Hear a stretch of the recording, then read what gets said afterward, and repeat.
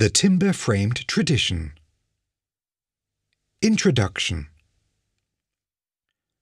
The earliest known timber buildings are circular shelters, which were built of pine poles and mammoth bones in the Ukraine around 14,000 BC. Around 2500 BC, the first rectangular buildings began to appear, but these early buildings generally used round timbers just lashed together and so quickly decayed. What are timber-framed buildings? Timber-framed buildings are defined here as those constructed using squared timbers that have been jointed and pegged together. In England, carpenters constructed these buildings as a series of frames: the cross frame, wall frame, and the roof frame. Timber-framed buildings may generally be categorized into three types according to their cross frames. Aisle-framed, vertical wall posts supporting a triangular roof frame but with added lean-to on each side.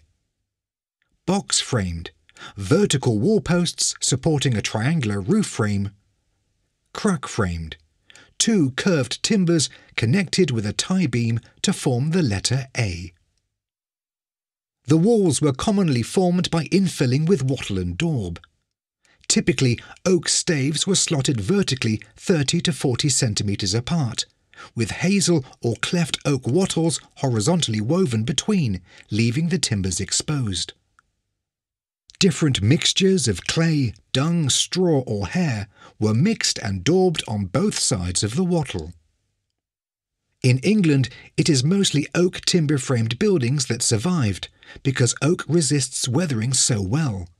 However, other tree species, such as elm, were also used. Timber frame buildings were very popular because it was a cheap material. In certain areas you have stone, they will use stone. Where you've got timber, which grows all over, it's readily available, and if you're using local, there's no transport costs and things, so that's why most of the timbers were local to the buildings. So tree ring analysis confirms that it was used locally. It also confirms that they built greens, which means you'd fell the tree, you'd convert it, and straight away, literally within a year, it would go up. If you imagine you let it season, it goes hard, it takes a lot longer, then the price goes up again. So it all comes back to economics. Oak was a cheap material. Most of the very earliest surviving buildings are stone-walled, and in these cases the tree ring dates have been obtained from roof timbers. The oldest in situ roof to date in Britain is the nave roof at St Mary's, Kempley, which has been tree ring dated to between 1128 and 1132. The South Range at Blackfriars in Gloucester has been tree ring dated to between 1230 and 1269. Another particularly early building is the Tithe Barn at Siddington, tree ring dated to between 1245 and 1247.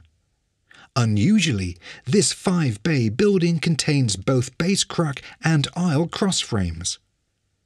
The chancel roof at the Church of St James in Bristol, tree ring dated to between 1327 and 1355, contains the earliest double-arched brace roof in the southwest region.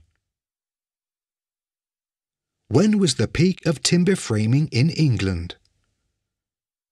The survival of early buildings before the 1400s is rare. The majority of examples which are visible today are oak and date from between the 1450s and the 1750s. Here in Gloucestershire, it seems to me that the period that people will experience if they go around looking at local buildings, they will see buildings from the 16th and 17th centuries. They will see things like the Gatehouse of Ludlow Castle. They will see the New Inn in Gloucester. And these are absolutely ragingly beautiful buildings. It's hard to say when its high point was. The critical thing is that we need to know more about it, because these buildings are durable, they are sustainable, they are beautiful, and they are artistically and intellectually incredibly satisfying to look at and to live with and to work with. Arguably, the pinnacle of oak timber-framed construction in this country is the very recognisable decorative wall framing with its elaborate herringbone and circular patterns.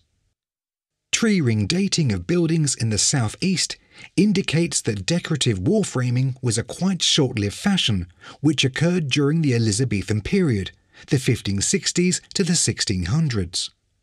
However, tree ring dated examples in the Midlands, mainly in Herefordshire and Shropshire, suggest that this fashion continued through the Jacobean period, the 1600s to the 1640s. One of the aims of the Gloucestershire Dendrochronology Project is to help date such changes in styles of carpentry in this country.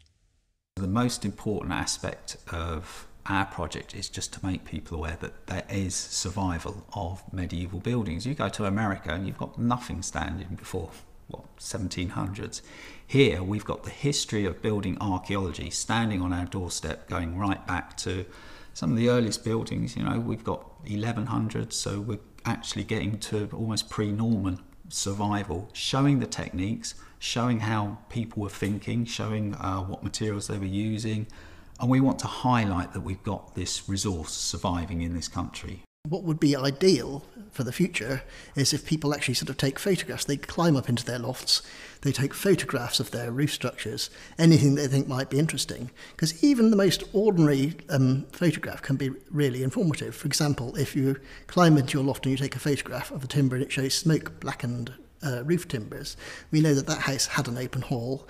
We know that house was almost certainly medieval, and therefore the house is really important. This is just, gold dust for the archaeological world.